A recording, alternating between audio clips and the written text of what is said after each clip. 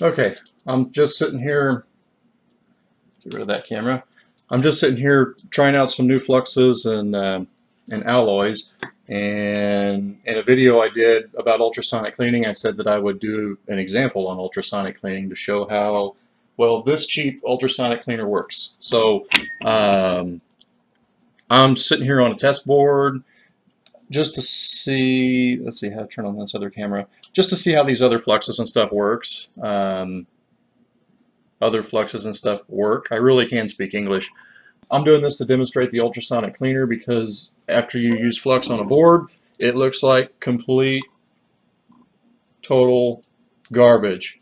I'm going to switch cameras and put on this junky little microscope camera and maybe you can see it. So here is the garbage that I've left behind on this board.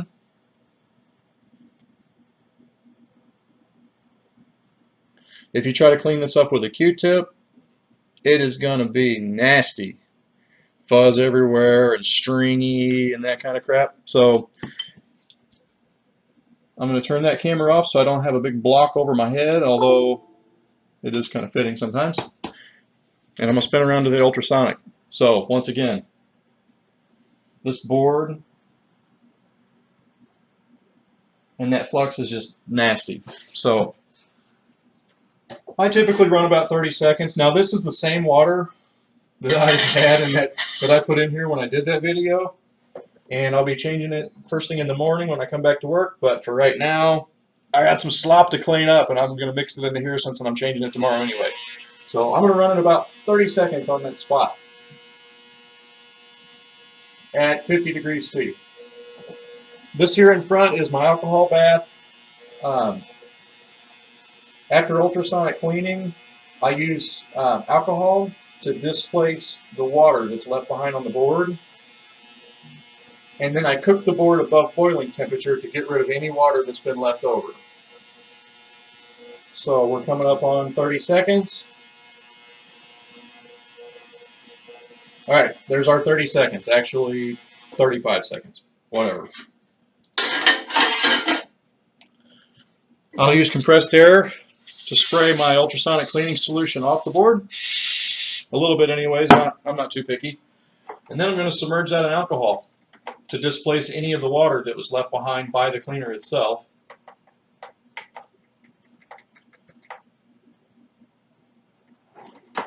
Because you don't want to hand back a water damaged board when it came in for a connector replacement. They plug it in and a week later they're like, hey, you did a connector on my phone and now it's doing this. From the water damage because you left water under one of the chips, so don't do that. Alright, now let's see what it looks like now. 30 seconds in the ultrasonic cleaner. This board was covered and up here at the top was just covered in garbage. Flux looks like trash when you leave it behind on the board. Plus it's corrosive and it can cause problems later on even if it says no clean. So here's after 30 seconds. This is the same connector. Now I didn't focus too well on doing a good job soldering. This was really just to play with the flux. And man, I miss my original chemicals because this don't look good at all. I don't like this job. But anyway, as you can see, the ultrasonic cleaner did a very good job getting all that crap off the board. That's the difference the cleaner made. It went from being covered in gum, covered in nasty gummy funk, to actually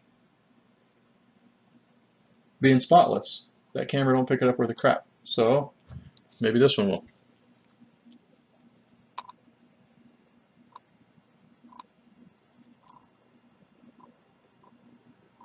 Anyway, love my ultrasonic cleaner. It is a cheap one. It does a lot better job cleaning off chemicals and stuff from doing rework than it does cleaning up water damage. But you know, who really needs water damage to come out perfect anyways? It does a real good job on that. Anyways, there's my demo on ultrasonic cleaning. Crappy demo. I'll probably upload it anyways.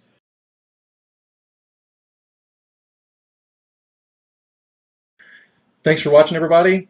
Judging by the statistics on these videos, I highly doubt you made it this far, but I'm going to upload this crap anyways.